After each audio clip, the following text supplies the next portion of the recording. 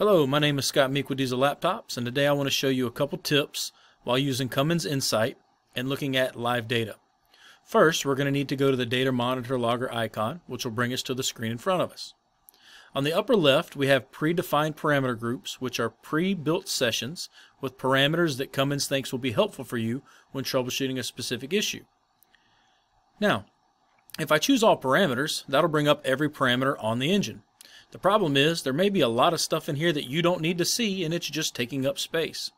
You can double click on each one of these PIDs, which will remove them one at a time, so you can choose what you want to remove.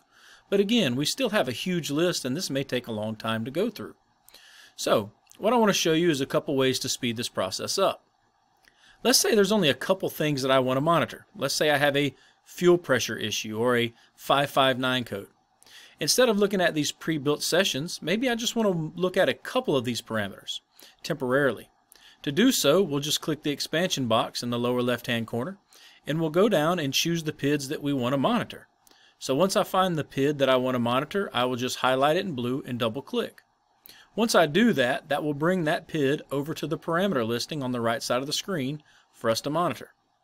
So again, if I'm doing a 559, maybe I just want to see fuel rail pressure commanded versus measured, maybe the fuel pump current, duty cycle, etc. Now you notice when I choose these, the data is not being displayed. I'm going to have to click play. Once I do that, now my live data is displayed.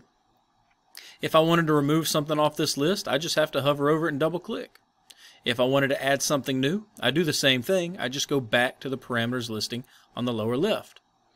Double clicking will bring that parameter back to its live state on the right side of the screen. Now, maybe you don't want something temporary. Maybe you want a session that you can use indefinitely. To do that, we can scroll down to the bottom of the parameter groups where you see Custom. We'll highlight, right click, and then choose Create New Group. Now once we've done this, we're going to need to name this new group because this session will be here indefinitely unless we want to delete it. So I'll just call this one low power. And then I'm going to go to the available parameters listing on the lower left, and I will just go through and choose which ones that I want to create or be part of this list.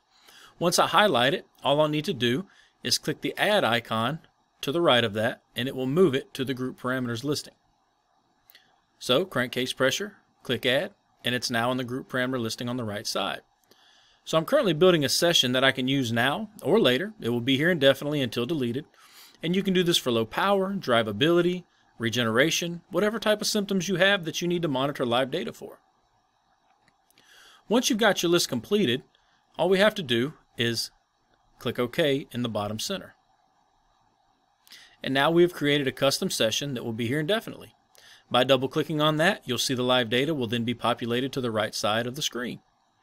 If I wanted to remove any one of these quickly, I can just double-click on it again. But what if I want to remove or add something indefinitely? Well, I'll right-click back on low power and go to Edit Group. Once I've done that, I can add or remove whatever I want from the group that I created. Now in this case, let's say I just wanted to add the turbocharger commanded versus actual percentage for the actuator. Highlight, click Add. Once I've done that, I click Apply, and now it's been updated. But you'll notice that it hasn't taken effect until I double-click back on that session, and then it will update it. So if I go back to low power, double-click, you'll notice the update takes place.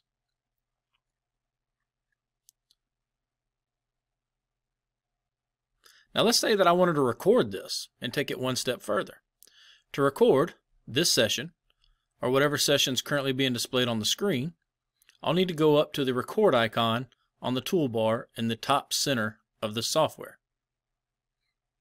Once I click Log Data, I am now recording. So if you look down here at the bottom center of the screen, you'll notice some green numbers. That means data is currently being recorded. Now, if for some reason something happened on the screen while test driving and I needed to make a note of that or create an event, all I have to do is hit the space bar one time. When I hit the space bar one time, that will log an event, or it will put a marker inside of the recording so you can see what the values were when that event happened. And then all you need to do is put in a note of what that event was. So you'll see that we have an event take place, and then whenever we're finished, we click Stop.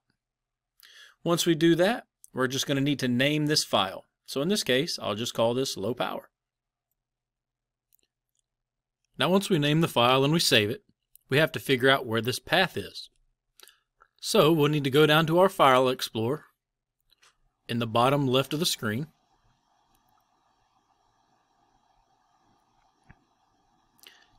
And once open, we'll go to the C drive, Intellect, Insight, and then Logs.